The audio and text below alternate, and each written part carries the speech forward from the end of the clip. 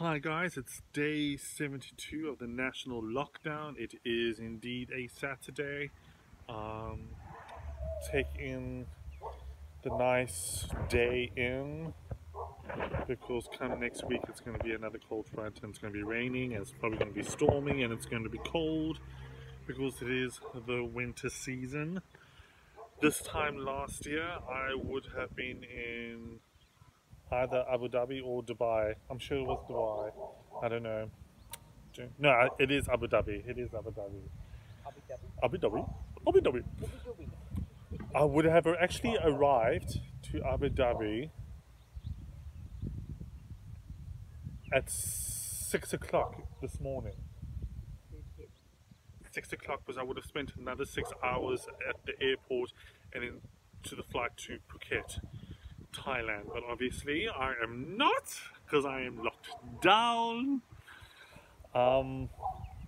So there's a lot of panic buying when it comes to alcohol because everyone thinks that the ban is going to be put in place again, which I find that stupid because if you put the ban up, there's still going to be people acting the fool because they're panic buyed or panic bought their alcohol. So it's going to be pointless if that's ever happening. Still don't know what's going to happen with regards to the court case and the lockdown being extended to the 15th of July, and nobody knows what that means. Are we going to go to level 2 on the 1st of July? Like we've seen the pattern with level 4 being the whole of May, is because lockdown is in June, so it's lockdown level 3.